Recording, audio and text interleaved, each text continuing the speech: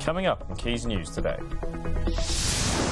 We look into what a £22 million investment could do for Greater Manchester's cycle route. The International Tattoo Show arrives in Manchester for its 14th year. And David is here with his review of Catch Me Daddy.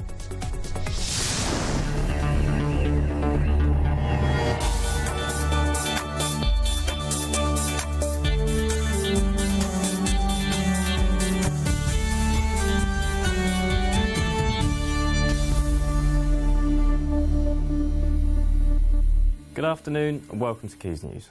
Our top story today. Plans to improve cycle routes are underway in Greater Manchester. As part of a cycling revolution, the government has confirmed a budget of £22 million. This will be invested in 45 kilometres of cycle routes, Indy Rashid reports. These are the first images of what the Curry Mile could look like if a cycle-friendly scheme gets a green light. After the terrible death last year, the Deputy Prime Minister Nick Clegg has implemented the £22 million boost to improve the cycle zones here on Wimslow Road. Plans like this are also being introduced at Cheetham Hill, Salford and Manchester Airport, with the aims that cyclists are safe and sound on the roads. Yeah, at the moment they're pretty traffic sorted. Most of the time I have a car parks in them anyway.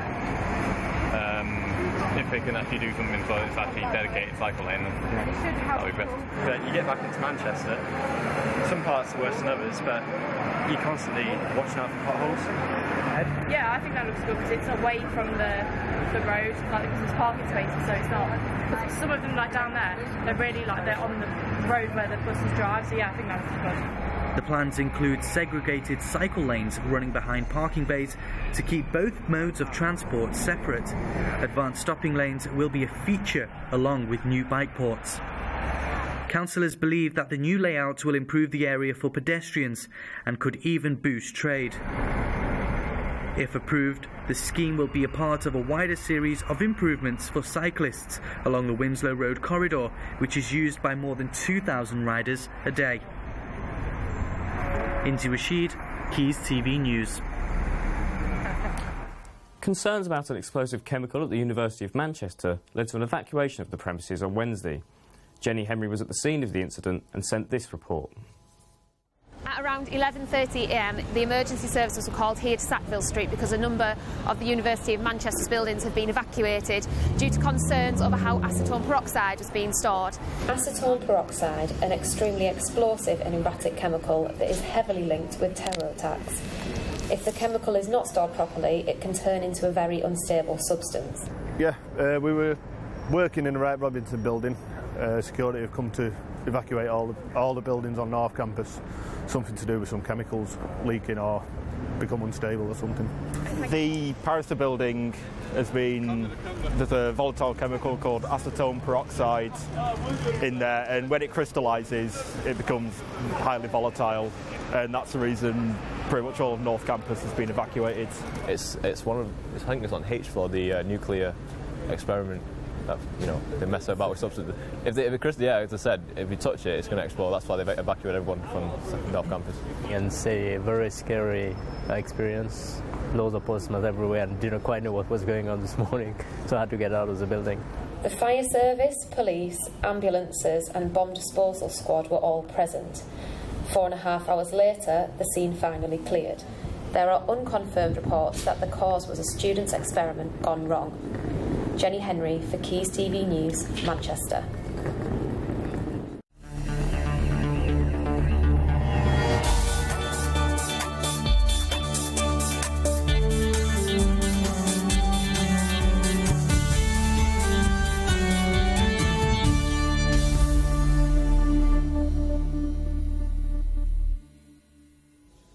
Now Jenny joins us in the studio to have a look at today's papers. We'll first start with the Manchester Evening News.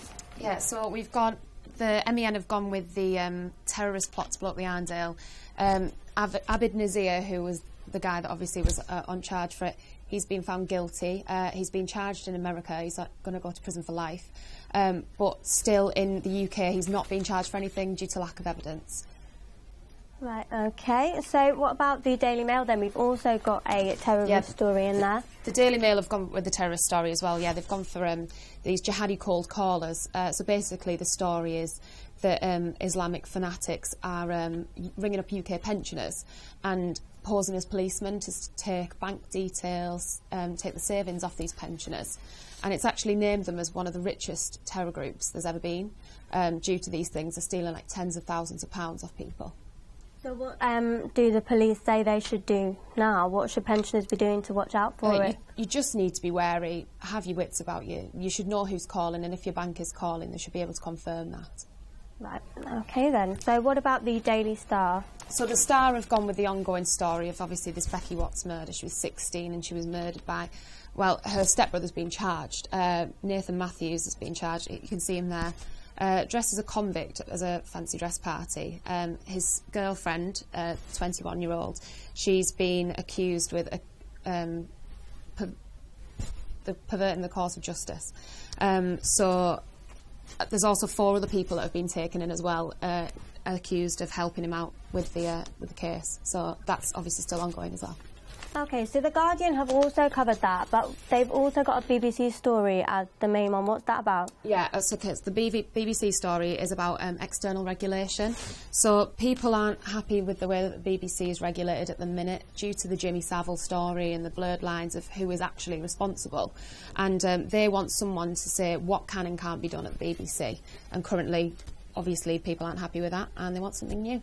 So this is the first time that the BBC have considered not being self-regulated and having an external board to do this. Yeah, they don't want anyone to be. They don't want it to be internal anymore. Obviously, there's things like Ofcom, but they're internally regulated at the minute, and people want to see a change. OK, well, thank you very much for joining us in the studio today, Jenny. Now we move on to the latest sport with Ben.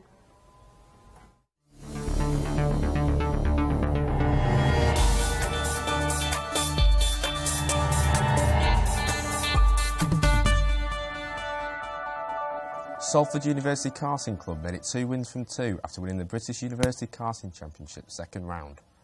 The Salford team had to battle the weather as much as they battled their rivals. Oliver Mackenzie reports. It's one of the fastest growing and most diverse varsity competitions in the country, with over 50 universities competing in 2 divisions across 4 rounds for the right to be crowned the fastest university in the UK. That's the title that Salford University are halfway towards, with Joachim Homestall winning the pick of the races at Butmore Park. The Danish-born speedster initially fell behind in this race after running wide in the opening lap, before powering back to triumph in race 2. There were also podiums for Jake Wright and team captain Craig Pratt, and an overall race win that leads Salford at the head of the rookie division of the championship. I caught up with the victorious captain after the race. Yeah, raced well. Had a couple of mishaps here and there, but now we pulled through. Absolute torrid conditions out there today. How tough is it driving in the wet compared to the dry? Every 2 corners you've got to wipe your face, so losing tighter track's a bit difficult, but yeah, you just got to push through, really. Obviously, you've got the absolute machine Joachim just powering through. Another win for him today. Is he the best person in this division, do you reckon? He likes to think he is, yeah. No, he's a top driver, he races professionally, so yeah, fair play. Salford University Karting Club is awash with both youth and experience, something that they will hope will lead them to glory in this year's BUKC and a future sporting dynasty in the years to come. Oliver Mackenzie, Quays News, Kent. In the conference, Macclesfield will look to boost their promotion credentials away to Aldershot. In the Conference North, Stalybridge are aiming to distance themselves from the drop zone as they host league leaders Barrow. In the Northern Premier, FC United of Manchester will try to extend their lead at the top against Kings Lynn. And in the First Division North, Salford City face Lancaster as they look to consolidate their place at the top of the league. That's all from sport today. Join us Tuesday for more.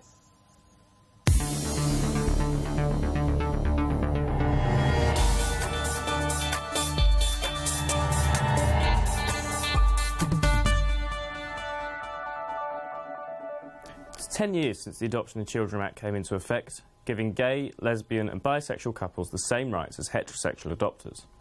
Charities have come together this week to highlight the importance of adoption and fostering in the North West. Jamie Starboyski went to find out more. This week it's LGBT Adoption and Fostering Week, focusing on how LGBT people become adopters and foster carers for vulnerable children. It's all about raising the community's awareness for the need for foster carers and adopters for very vulnerable children. And Bernardo's have over 100 years' experience of recruiting foster carers and adopters. The idea of the week is that we encourage lesbian, gay, bisexual and transgender people to consider adoption or fostering when they're thinking about parenthood. Without people that identify as LGBT adopting children, there would be an even greater shortfall in adopters. So it was a really important act that came into force. You hear a lot of myths out there as to, you know, LGBT people only get older children. That's not necessarily the case. I have a friend who adopted a 7-month-old little girl, and there's lots of examples of that within the organisation. I'm an adopter myself, and one of the first things that I did when I was thinking about adoption was join New Family Social and go to their summer camp. They're just amazing children, and you know, you can see all of their skills you know, really shine when you get somebody that makes a little minion biscuit. Come to an event, find out what's available, find an agency that you're interested in, and really go for it. If there's space in your home and your heart for a child, then really go for it. Jamie Starboyski, Quays TV News. Now, Manchester Central was host to the annual and international tattoo show. Catwalks and live needlework entertained a crowd of over 8,000 people. Ben Hobson has more. This weekend saw the International Tattoo Show return to Manchester for its 14th year. Manchester Central welcomed 145 artists and opened its doors as over 8,000 visitors poured in, meaning advanced ticket sales were up 364% on last year. Hundreds of stalls were set up inside, and areas to sit down and take all of it in were included. It was time to get inked up as visitors sought after more colourful tattoos, whereas some went for more of a big deal. So here at the tattoo show in Manchester Central, we have a variety of different cultures. But as you can hear from me in the background, it's not just tattoos that were on show. Included over the weekend as entertainment was everything from catwalks to angle grinders, and even a company who created round as gold teeth. And Manchester was a very popular destination for many. Manchester's obviously a hotbed of anything exciting that's happening in the north anyway. Largest northern city, absolutely fantastic. So I think that the artists that we've attracted from overseas have come to this event not just because we run a great show, but also for the experience in the city as well. Brilliant artwork from painters gave an eerie feel to the event as we walked round startled with the constant sound of needles in the background, and what I feared from the start was in the pipeline. This was not in the script. Ben Hobson, Quays TV News. Now, the Salford Student Union elections are open for voting tomorrow. In the build-up, candidates have been showing why they should be made president in a rather unusual way. Ben Senior has more. Speed dating, but not quite how you've seen it before. At Bar Atmosphere, candidates swap menus for manifestos and chat up lines for speeches as the race to become Student Union President began. The 26 candidates looked to impress, with some showing their hand early and others choosing to add some clout to their campaign. But what was it like to promote yourself and gain votes in this traditionally romantic format? It's something that I don't think went as planned, because it became a free-for-all. Instead of a speed dating, it became an open session to which the original idea for a Q&A should have been, and it became a shouting match. And that's what's wrong with student politics. It's not quite loving the air here at Bar Atmosphere, but speed dating is providing the perfect opportunity for candidates to prove why they want to be president. Students have been making their way around the table to see who they want to put in charge. As the political battles heated up, it wasn't always an easy job to keep everything on track. I've had my democracy bell, which I've been trying to ring and maintain order.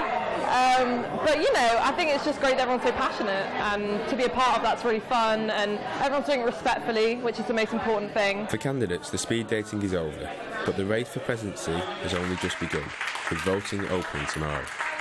Ben Senior, Quays TV News.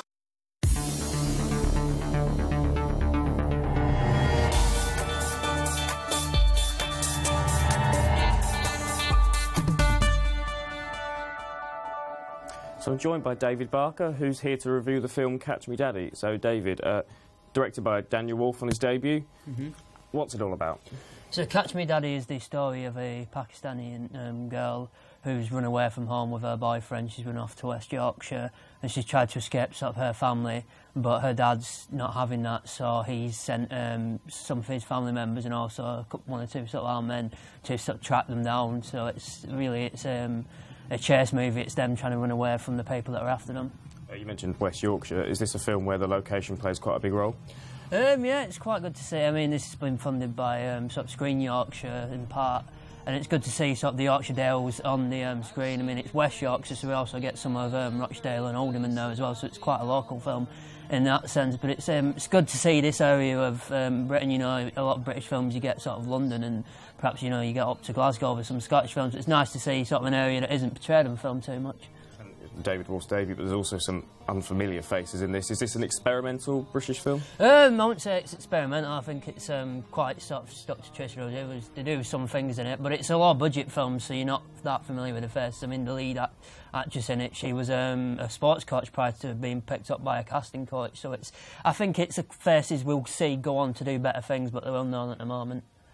And Daniel Wolf co-wrote this with his brother. We've seen the Coen brothers be quite successful as a duo. Do you think this is a similar thing that they can do? I can see them going on to do stuff. This is quite a show debut. It's quite stylistic. There's a lot of good stuff in there. So, yeah, I can see them going on to be a formidable partnership. And in terms of other British films that have followed these themes and genres, how does it compare? It compares quite well. It sort of stands its own. It reminds me a lot of Ben Wheatley's Kill List, that was quite sort of atmospheric and tense in the same sort of way. He's gone on to do great things, so I imagine they will as well. Just quickly to wrap up, overall impressions? Really good, solid British film. If you want to get out and support British film, I think this is the one at the moment. Fantastic. So let's find out what the weather will be doing. Sheila Helling has a look at the forecast.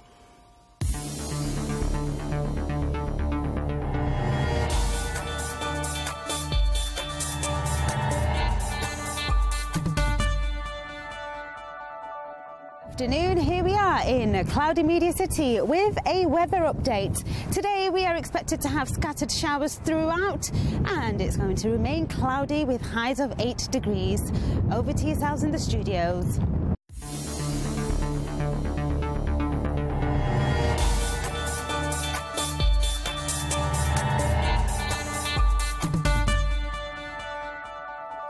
And finally, the northern favourite of Pine Mash is being celebrated in Manchester this week. Our reporter Kim Harrison went along for a taste of the event. British Pie Week has hit Manchester and it's time to celebrate our love for the pie right here in Northern Quarter. Pie Minister has run the event for 5 years and this year has held its very own pie competition. We've had our own pie election, so over the last 4 weeks our regular customers and our VI pies have been voting for their favourite pies to come back on the menu. So obviously it gets the local community involved with us, and yeah, so they've voted for their 3 most popular pies that we've had on the menus over the last 10 years. Minty lamb, Thai chuck and Arriba banditos were the 3 unique winners. The Thai chicken, Thai green curry in a pie is a bit unusual, and that's comes second, so that's on our menu all this week. We've used free-range British chicken. It's got lime, coconut, sweet potato and chilli. So it's like a really fragrant Thai green curry. If you had to create one of your own speciality pies, what would you create? Own speciality pies. I would probably make a full English pie, probably for breakfast. Probably bacon, sausages, beans, mushrooms. I'd go for kind of a quattro formaggio kind of arrangement, 4 cheeses. I'd probably have feta, I'd have goat cheese, mozzarella I'd have in there. So any cheese you can imagine. An apple crumble on one side and a meat and potato thing on the other side. British Pie Week has been going on all around the world and ends on the 8th of March. This year's election winner was actually the minty lamb pie, and here I have the wild shroom. It's all gravy here in Northern Quarter at Pie Minister. Back to you, Kim, Quays News. So that's all we have time for on today's show, but you can always head over to our website quaysnews.net for all the latest breaking news and sport. Join in on the conversation on our Twitter at Quays News and also on our Facebook page. The team at Friday First will be back on air tomorrow at 1:30 for a roundup with the best bits from Quays News this week. Don't forget to join them if you can. Thank you for watching us. Goodbye. Goodbye. Bye.